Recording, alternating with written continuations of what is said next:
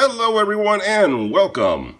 A few weeks back I did a review of a compact Automotive OBD2 scanner. That unit was a perfectly good mid-range OBD2 scanner. It had a lot of nice features and functionality for that price point and for the average person. But today we're going to look at a more full-function OBD2 scanner that has a lot more features and functionality built into it.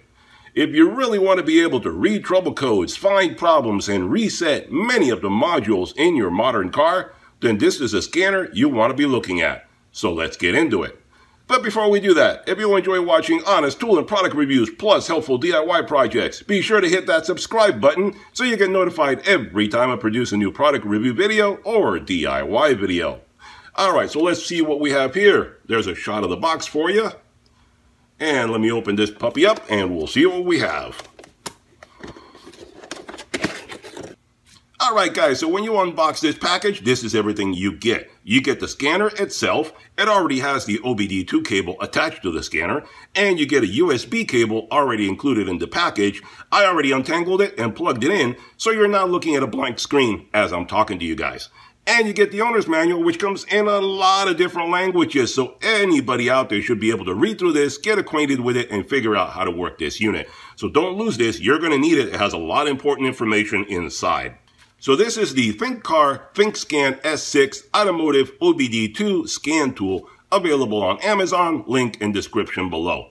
At the making of this video, this unit retails for $209. But they do have a $15 discount coupon on Amazon Pay, so it goes even below $200. That is pretty good price right there for a unit that can do as much as this one can do. The unit only weighs 0.8 pounds, so less than 1 pound. It is 8 inches wide by 5 inches width and only 1 inch in thickness. So it's a very compact, easy to handle unit, as you'll see later on.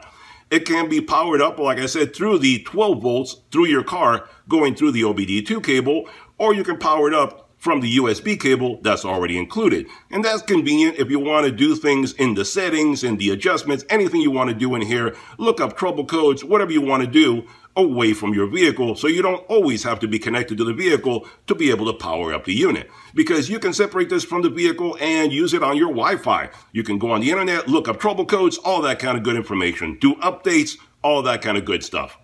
It is based on the Android 10 operating system, and it has a touchscreen, which is very convenient for anything you need to do. No messy keyboard to have to worry about. You press whatever you want to do, and it goes right to it. We're not plugged into the vehicle yet, so it won't do any of the things that you want it to do. But you get the idea. I'm going to plug it into the vehicle in a moment, and then we'll be able to have full functionality. The updates, like I said, you can do that through your Wi-Fi, and you get lifetime free updates. So you don't have to pay for the updates down the road. And the updates are very, very simple. Unlike some other scanners that you need to plug into your computer and have the computer download the software and then do it to the update, do it back onto the system inside the scanner and so forth. None of that messy stuff. It downloads right from their website, right onto the scanner, and it unpacks it and does everything internally. Nothing for you to do. All you do is click the update button, and that's it. It goes from there. Now this OBD2 scanner has the capability of reading fault codes, clearing the fault codes, retrieving vehicle info, and displaying live stream data for the 4 main control modules that it has built in, which are ABS, transmission, SRS, airbag, and the engine control module. It can also reset 5 major functions in your vehicle, like the engine oil light, the steering angle sensor calibration, the electronic parking brake, TPMS reset, and throttle body relearn. It has auto VIN lookup and DTC, or diagnostic trouble code lookup. Some of the functions that it has built into it are battery health tester, IM readiness, it reads live data stream, freeze frame, vehicle info, O2 sensor testing, and it can erase trouble codes. It works on all 1996 and newer American, Asian, European, Indian, Malaysian, Australian, and Iranian cars and light trucks. I looked this up the moment ago when I unpacked it, and I went through some of the settings because I had to set up the Wi-Fi to be able to get to this screen. The first screen you see is you must put in your Wi-Fi code. And I saw so many vehicles in there I never heard of. It's amazing how many vehicles this little guy here can cover. So that is basically it. When you do plug it in, the minute you turn it on, whether you use the USB cable right here or plug it into your vehicle, it will start asking right away for your Wi-Fi connection signal. And that's the smart thing to do. Have all your Wi-Fi info ready when you get this guy and you unpack it. That way you can get it hooked up and start doing your update. Update the software, update the modules, update the vehicles you have, all that kind of good stuff, so you're getting the latest information. So let's go ahead and do some testing on a vehicle and see what this guy can do. Alright guys, before we connect this puppy to the vehicle and see exactly what it can do and what information it can tell us, a couple things I wanted to point out. Some things are obvious, like the shape of the scanner. This scanner has a really cool design, a built-in handle. Whether your hands are dirty, oily, greasy, whatever, you don't need to worry about holding the scanner and trying to type on it, having it slip out of your hand, whatever. One hand can get a firm grip on the scanner and you don't need to worry about losing control over it.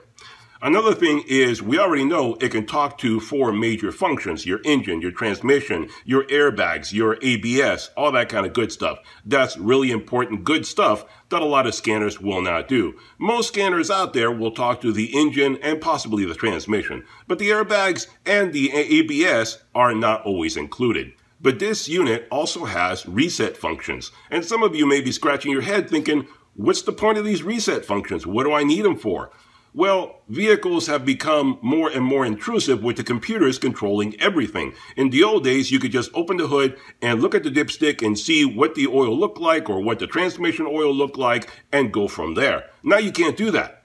Even changing the brakes, you can't do that. You have to talk to the built-in computers, built-in modules, to have them tell you what's going on or have them allow you to make a change. So that's what this unit allows you to do, like the engine oil reset. Some vehicles do not have dipsticks, and the ECM is what controls or monitors the engine oil life.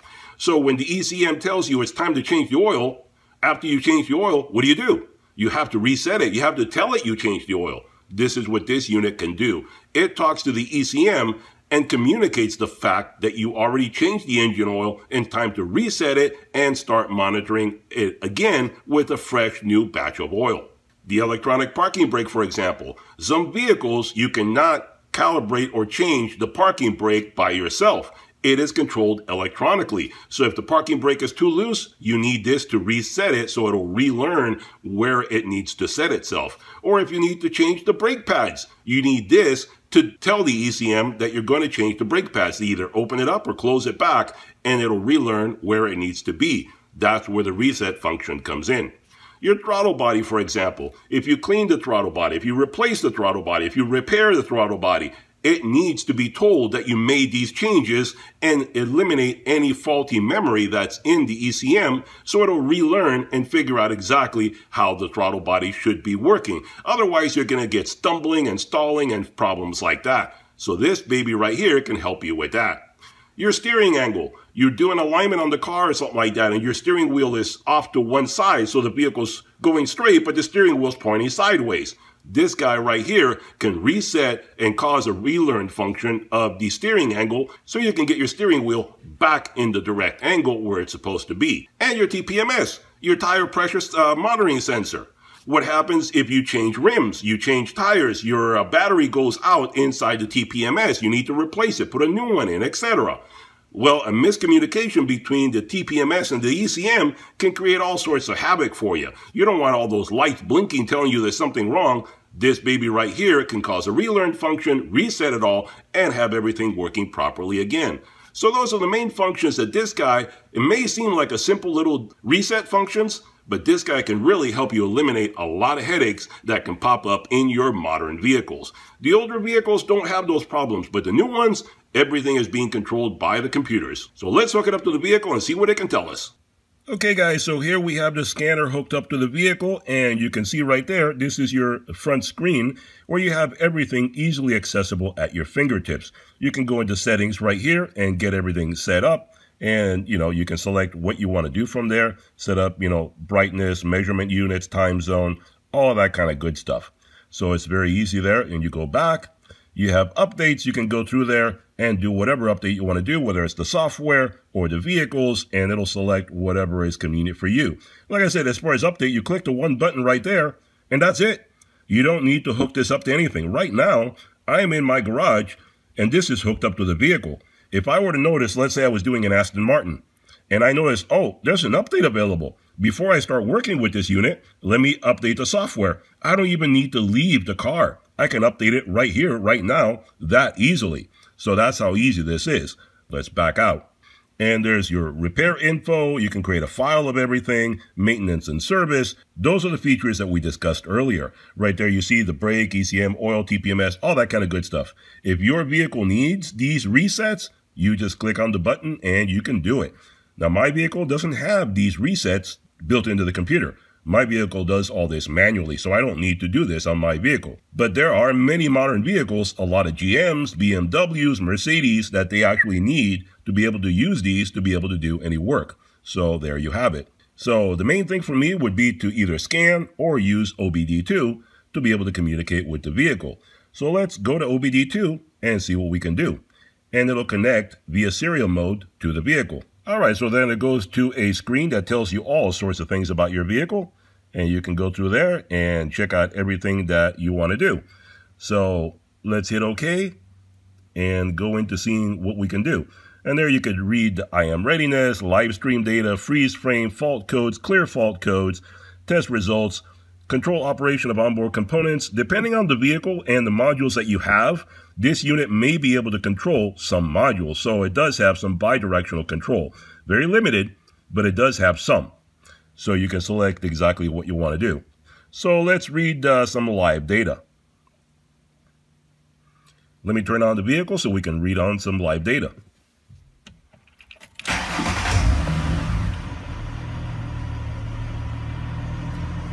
All right, so let me pick something to read. Let's see on here, accelerator pedal. Let's do the accelerator pedal, airflow rate, catalyst sensor 1. And see, if you had a commanded EGR, you could work it through this. Commanded evaporative purge, you can control it through here.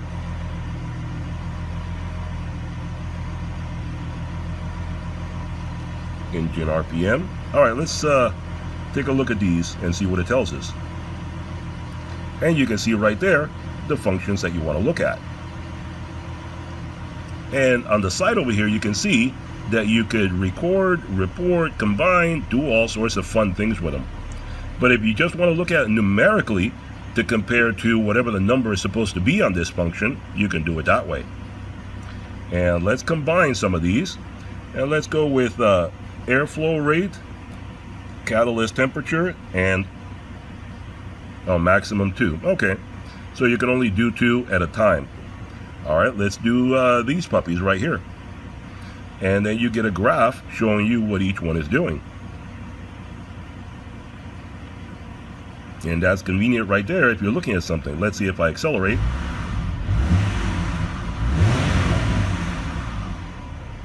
And you can see how each one will change.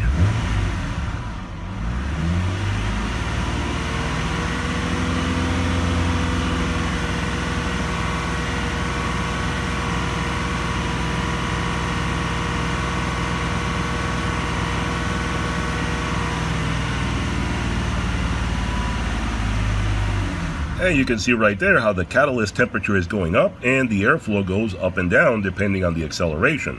So that's very useful right there to be able to see what the vehicle is doing and if it's performing properly. So that's a very neat, very good little graph right there. And you can see up at the top, you can monitor your battery level. Let's get out of here. And we're done with these guys. Let's exit out of here. And again, you can go back and pick whatever you want on there. And let's see, that's it for live data. All right, so I exited out back to the main screen. So now let's do some scanning. Let's try the scanner right there. And then you select your vehicle. And right here on the side, you can eliminate some of the other ones so you don't need to scroll through a huge list. In this case, American. And you can see a lot of different ones. You see Ford Australia right there, which I don't have a Ford from Australia. I have a regular Ford. So we go up here. And it starts connecting to the vehicle.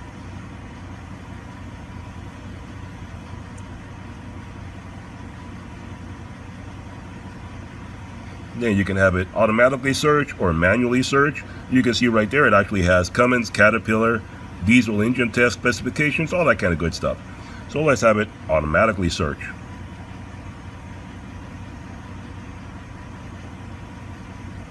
And then you can do health report, system scan. Let's do a health report.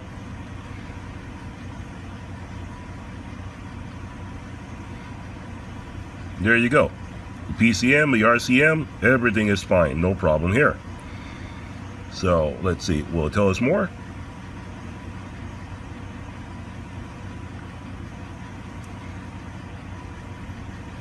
Oh, there you can go read fault code, clear fault code, read data stream. Let's see what data stream tells us.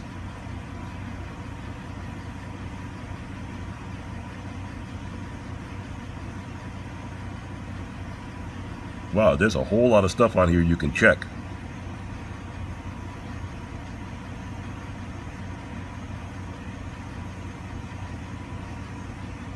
There's a lot of stuff you can go through on here and check.